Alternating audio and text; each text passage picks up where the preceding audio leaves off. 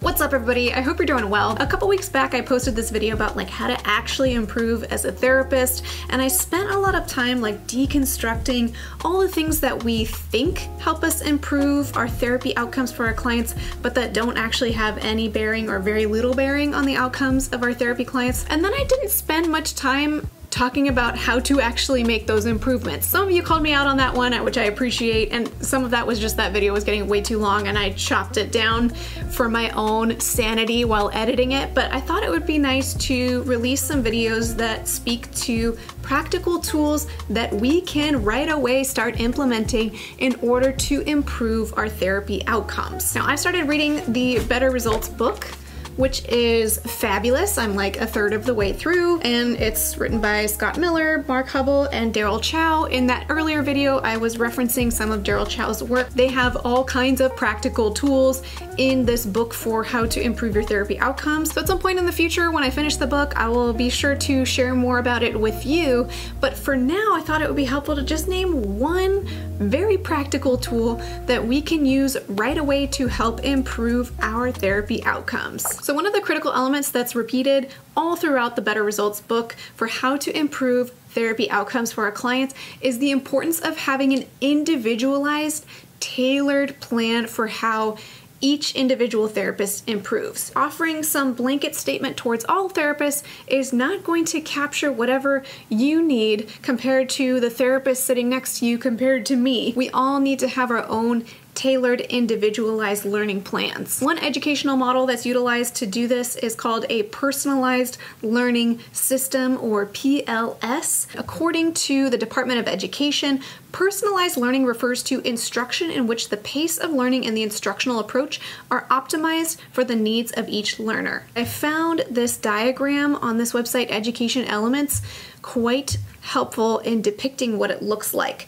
It includes flexible content and tools. There's also targeted instruction. And then there's student reflection and ownership. So there's ongoing student reflection, which promotes ownership of learning. And then there's data-driven decisions. I've seen already as I read through the Better Results book that each of these elements are touched on in different ways, but in this video I'd like to focus on the student reflection and ownership category, because there are things we can do right away to own and reflect our own growth in order to improve our outcomes going forward. One tip that feels really accessible that Chow offers is to practice capturing weekly therapy learnings. So basically we can start by focusing on being our own teacher and finding a kind of filing system to file away our own learnings. And this totally makes sense to me. Often I'll be in consult group, or I'll just be thinking in my own head about some of my sessions, and I'll think, you know what, next time I'm gonna do this a little bit different. I learned something today, let me try to remember this next time. And then it floats away until, maybe 6 months later it comes up again in a different session, and I totally forgot that maybe that was something I'd learned already and it didn't stick in my memory. So he suggests that we have a kind of system for tracking what these key takeaways are so that we can help kind of commit them to our own memory and practice them. So basically the way he suggests going about this is to have a dedicated document where you have a weekly Twitter-like snippet of your big takeaway for that week, and you just keep logging in new Twitter snippets every single week. Okay, so here's what he suggests including in our little weekly snippet. You start with the date and then a nice, succinct, catchy title to kind of help you remember what it is, like A Day in the Life, and then a one-sentence summary of this therapy learning. And he goes on to suggest that it can be helpful to kind of give a little snippet of what happened with the specific case that gave you this new learning so that it can jog your memory the next time you go back and review what you wrote. And then he says to keep each of these to a maximum of 140 words, because having that constraint can be helpful, not only so that it's easier for you to go back and review once you develop quite a list of them, but it also forces you to focus on what the key takeaway was without overly elaborating on it. And I really appreciate, I found this other article where Chow shares samples of his own notes and how he kind of goes about this, so I'll just share one from here real quick. Here you can see his title, number 29, Attend to the Person and Interaction More Than My Ideas. Oh, it already sounds juicy. Session number 1 with so-and-so. Notes. Noticed myself eagerly trying to conjure up something imaginative with her key metaphors. and so on. And I nearly missed attending to her facial expression after I asked her about what it's like inside to be dealing with the internal isolation, onset of tears welling up, as I was trying to think 2 to 3 steps ahead. I've done this before where it's like your client is going through something right now where it really would be helpful to pause and say, oh, I wonder what's coming up, and you notice that you're tearing up a little bit, but your brain is already 2 or 3 steps ahead on whatever cool intervention you think you're doing that you totally missed the moment.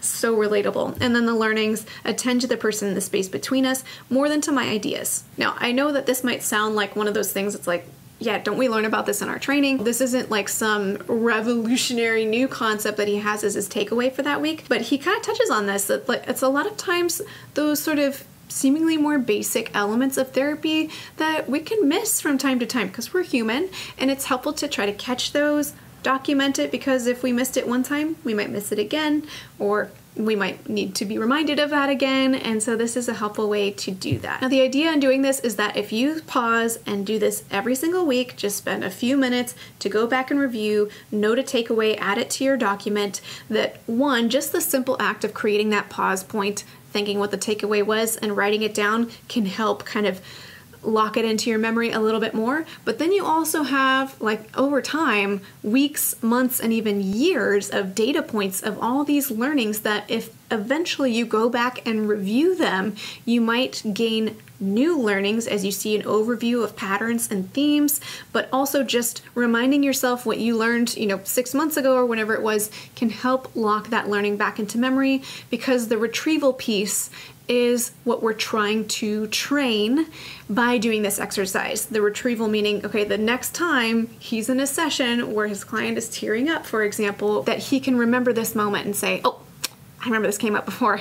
Let me just stop for a second, check in with my client rather than jumping ahead. And of course, there's a lot of things you can do with this. I mean, you could just kind of use it for your own self-reflection. Maybe once a quarter, you go through and review all of your learnings for that quarter. Or maybe you do it together as a consult group where each of you individually is keeping track of your weekly learnings, and then every now and then you share them with each other, both so you can teach each other new things, but also so you can invite feedback from kind of the outside observers in your, trusting collegial life as well. So I thought I would share this with you because it feels really easily accessible, very doable. Is this going to be the thing that like completely revolutionizes all of your therapy? Probably not. But can we add in a few different tools that are this easy to access and see a benefit in our therapy work? Perhaps. So in my mind, it seems worthwhile to give this a try and then keep adding on more accessible, doable tools like this one until you have a more robust system in place altogether that can help improve therapy outcomes. Hopefully. And if you are curious to learn more, I'll link to this book below. I have an affiliate link. It just means it costs the same for you, but I get a little percentage of it, which, helps me out. Well, I hope this was a helpful little tidbit for you to try out as we all explore ways to improve our therapeutic outcomes. If you like this type of video and you want to see more of these little tidbits in the future, let me know in the comments below so I know what you're interested in. And before we close, I'd like to thank TherapyNotes.com for sponsoring this video. TherapyNotes covers all of your practice management needs, from scheduling to notes to billing, a HIPAA-secure telehealth platform, and so much more. If you'd like to check out TherapyNotes, you can get 2 months to try it for free with no commitment just by clicking the link in the description of this video. Well, I certainly had fun making this video, and I'm excited to continue down this journey of learning these new out-of-the-box but research-based ways of improving our therapy outcomes. And until next time, from one therapist to another, I wish you well.